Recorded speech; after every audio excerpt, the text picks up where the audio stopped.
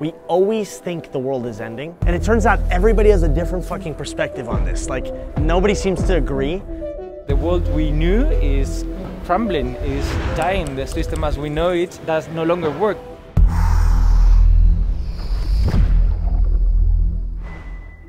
Welcome back to the latest episode of The World is Ending. Have you seen the news lately? It seems like it's one crisis after another. Now, before we get totally lost in the hysteria, here's a crazy idea. What if the bad things that happened to us weren't so bad? Of course, there's nuance to this. I'm not trying to romanticize the struggles that people face. Context matters. It always matters. I'm simply playing with the Nietzsche-esque idea that what tests and challenges you can help you grow and become more. And I know that idea is a little bit out there, so let me explain myself. For those of you watching far into the future, we just lived through a pandemic. A lot of things that we totally took for granted suddenly disappeared. Now you might ask, what could possibly be positive about that? And to that I say, our generation was forced to confront certain realities at an earlier age than most. Why are we seeing, for example, the Great Resignation? Millions of people quitting their jobs in search of better work, or just changing their relationship with work entirely. Maybe this is what happens when you're locked in your home for a while and you have an extended period of time to think about what you want out of life. In a weird way, this bad thing was an opportunity for us to think about what we really care about. Maybe that's not so bad. Call me a wide-eyed optimist, but I think our generation has a massive opportunity. For me at least, the last couple of years have felt like the equivalent of getting slapped in the face on an existential level, and I've really reconsidered what my own priorities were. So that was the last few years. Looking forward, I can't predict what the future holds, but I have a feeling that uncertain times are coming. I don't mean to be the bearer of bad news, but I think many of us can already feel it, right? The stock market's crashing, inflation is super high, there are geopolitical tensions around the world. I can't see into the future. I'm not gonna pretend to have all the answers, but interestingly though, when you look back in history, you realize that humans are no strangers to hard times. I think I have a plan for these uncertain times, but to explain how I got there, we first have to go to Vienna.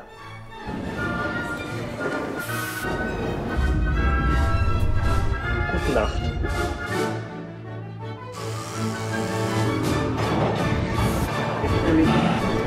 Okay, bro, how do you feel? Good, super pumped. It's bright. It's bright in Austria. In recent times, I've become obsessed with salons, this centuries-old tradition in Paris where artists and intellectuals come together and they talk about their art and ideas. Coming together and sharing ideas is a powerful way of navigating change and uncertainty by finding clarity and connection. And it turns out that Paris wasn't the only place where this would happen. Viennese coffee houses have a history and a culture that goes back hundreds of years. Centuries that saw a ridiculous amount of art and creation and the sharing of ideas and so much more. In general, the Viennese, who lived in tiny, crowded flats, like in many big cities, saw these elegant coffee houses as their extended living rooms. Over time, artists and writers would meet in these spaces. They have this total old world charm. I mean, there is so much beautiful detail. You know, these chairs, look at this. This is beautiful. Like, I feel like there's such a unique look and feel here, and you have people from all walks of life. I wanted to come here because the Austrians elevated this culture to an attitude for life, and I wanted to better see it and experience it for myself. Maybe that's my personal reaction to not having that possibility over the last couple of years. Inspired by this incredible, rich history, I thought, why not recreate the same thing? I have organized a gathering in one of these historical coffee houses to try to see, what kind of conversations are going to come about, to test this method of gaining clarity.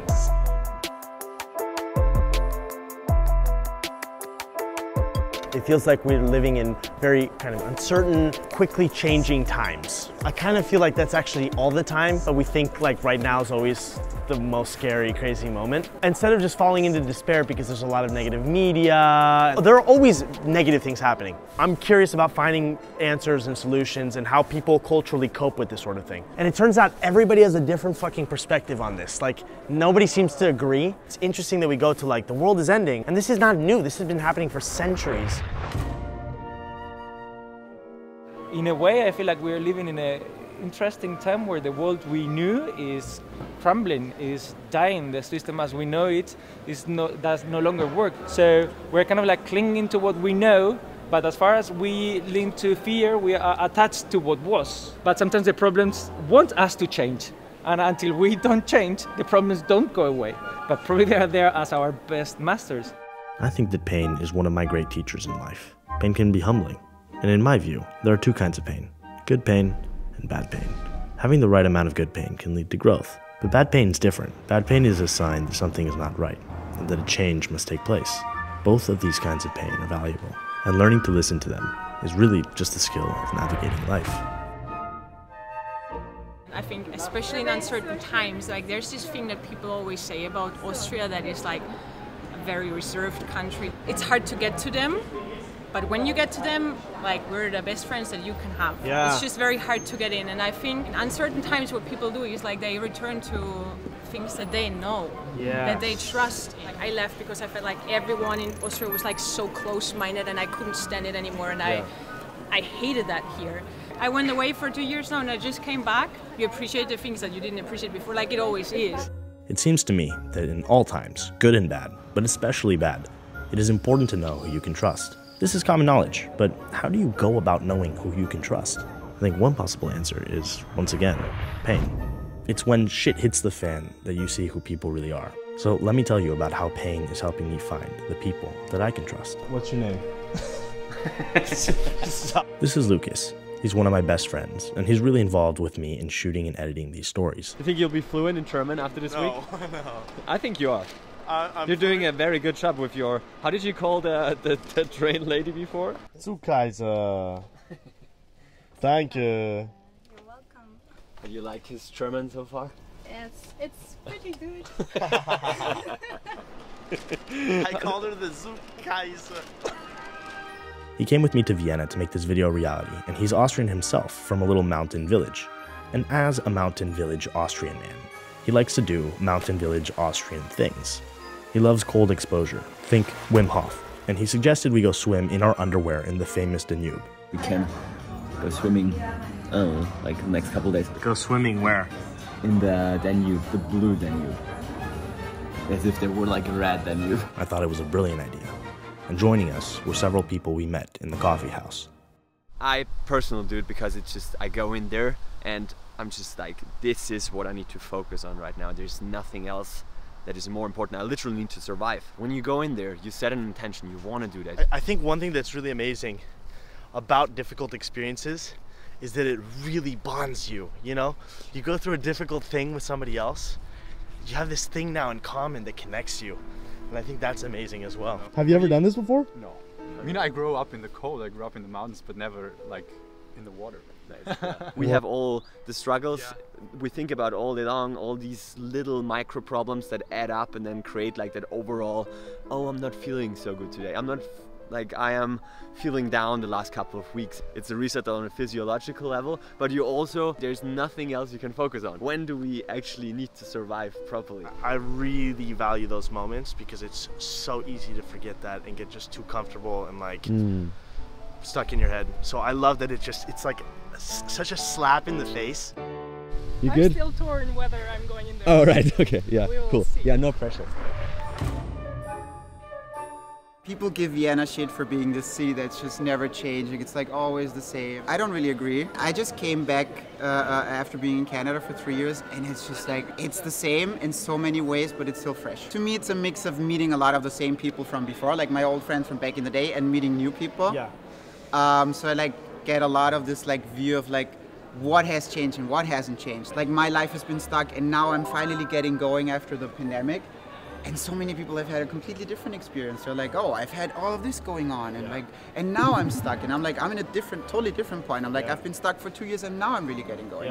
And I feel like everybody's in totally different places and totally different times in these, especially the last 2 years, right? Correct me if I'm wrong or if you have a different perspective, but it seems like we all go through cycles, in a sense. I'm in a stage right now where I need to leave. So you're in the stage of the cycle where you need unfamiliar. And then you'll be at a different stage later on in life where you need the familiar, which is like returning. And it's the same with order and chaos. Or, you know, I need discomfort or comfort. Like, it's like these cycles that we're all in. And what I think I'm trying to look for is like a clean piece of advice. Like, here, this is what you need. Actually though, it really depends on where you're at, like, and what you're looking for. Because good advice at a certain stage of life is bad advice at a different stage of life. The relationship with Austria, it's like, I need to leave because maybe you're at a stage where you need something different and you need chaos and you need discomfort and you need a lack of familiarity. Or you end up coming here, and what's beautiful about this place is you know what's here, and there's all your friends and family and whatnot waiting here. Lucas told me about a cultural concept in Austria that I find really beautiful. It's an Austrian word, Gaudi. Gaudi means fun, and it's an activity. You have a Gaudi. To have a Gaudi is to make time and space with people for the sole purpose of having some fun. Wie lange gibt's euch eigentlich? Seitdem. Und du bist aus Wien, oder? Ja, selbstverständlich. Selbstverständlich. Mal kurz ein Interview mit dir machen. Du tust einmal essen. Ja, okay. Und dann machen wir das Passt, weiter. okay. Machen wir eins nach dem anderen. Weißt du, du kannst nicht nur bla bla und nichts essen, das geht nicht. Fangen wir an zu trinken und dann reden wir. I tell you, I'm a winemaker. I love wine. Do you love Vienna? I love Vienna. Vienna is my home city. I'm born in Vienna. Wir haben 10 Leute gefragt, was Lebenskunst und Schmäh und Gaudi alles heißt, und jeder hat was anderes gesagt. Jeder, für jeden heißt es was anderes. Das ist Wien. Das Wiener Wort ist immer zweischneidig. Ja. Zweideutig. Eine Bedeutung, eine zweite Bedeutung. Ja. Everything has 2 meanings. Oh, wow. Aus ungarischem Blut, ungarische Abstammung, Ja. tschechische Abstammung, Ja. slowakische, italienische, ganz egal was. Ja. Für jeden heißt es was anderes. Ja. Ich bin ein halber der Tschech. I love what that man said. Because in truth, everything in life has multiple meanings. Life itself has many different meanings. It isn't the same for any two people out there. It isn't the same for you and me. We're all on our own paths, converging and diverging as we all slowly try to make sense of things.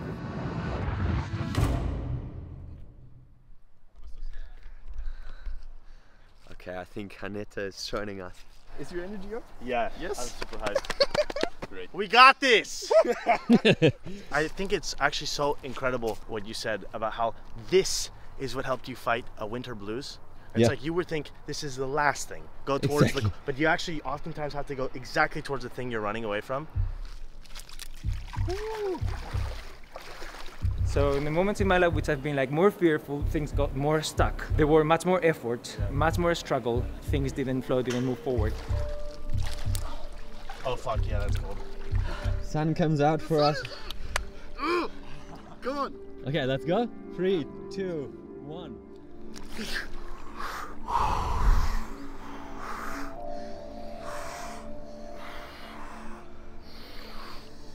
I can't change all of these things. Like I can actually change very little in this whole big context, but I can change a whole lot of things for the people that are close to me and the things that happen around me. So what helps a lot is like focusing around the things that are really around you, like really in your realm that you can influence.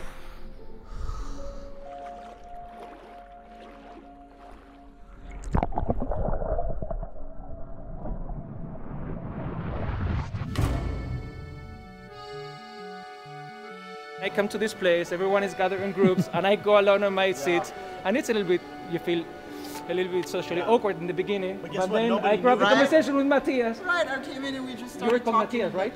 Because we opened up our soul in the table. I think what you're talking about is just like openness and interest in a certain depth of conversation and exchange. The power that you have to bring such people that can be friends within 2 minutes talking. Like you can go to a tennis club, I can play with a partner and have nothing in common with him at all. Like he can work, I don't know, a completely different job, have a completely different life, completely different thoughts, whatever. I come here and I suddenly vibrate with these people somehow. So it really made me think. This is only possible with people that are also creative and curious and open and wanting to have these sorts of interactions, I feel like, or have these thoughts. You come from this village in a totally different part of the world and you had the same thought as me? That's like crazy. This place kind of feels like home to me because even though we don't have that kind of vineyards where I grew up, just his mentality, his pride, but still his openness towards things. There's just a different way in how people from the countryside, even though we're in Vienna, this still feels like countryside. There's just a different kind of way in how we talk. Vienna is wine and coffee, right? Do you go to the coffee houses or no? No. Just wine. Only one. Just only one. And this kind of interaction just makes me feel very comfortable in a way. Es war eine Freude. Eine Freude, dich kennengelernt haben zu dürfen. Das ist wieder wienerisch. I don't know, man. I always go back to this thought. I don't know what's coming, and I'll never be able to predict the future. I am as clueless as the next guy. It's humbling to me that everyone has their own insights to the question of what we're all doing here. All I can say is that I am committed to being a student of the world around me, through all of the pain and pleasures. Thank you so much for coming. If you feel overwhelmed, I want you to know that you're not alone. We are all trying to figure out this wild mystery. We met in a cozy coffee house, and here we are, shivering in the cold. I love it. It's about those 5 seconds, just like say fuck it, and then you just go in there. Even though you're scared as fuck, he's just like, I'm gonna do it. I was unsure, I never done it before, but actually like, there's no reason why I wouldn't do it. Like no valid reason for me not going in. So, yeah.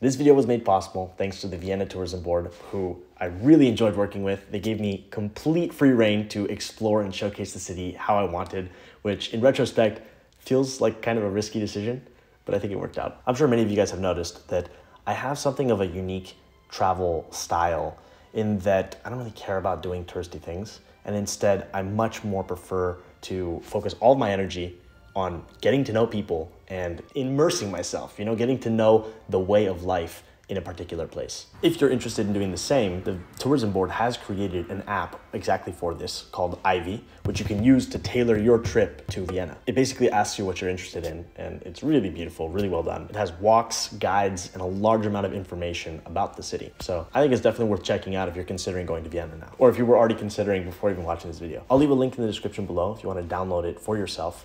It's totally free. A big thank you to the Vienna Tourism Board for making this video a reality, and of course to all of you for watching and for all your support. I'd love to hear your thoughts, especially on if you've ever organized a sort of coffee house or salon-esque gathering of your own and how that's gone. All right, much love, and I'll see all of you very soon.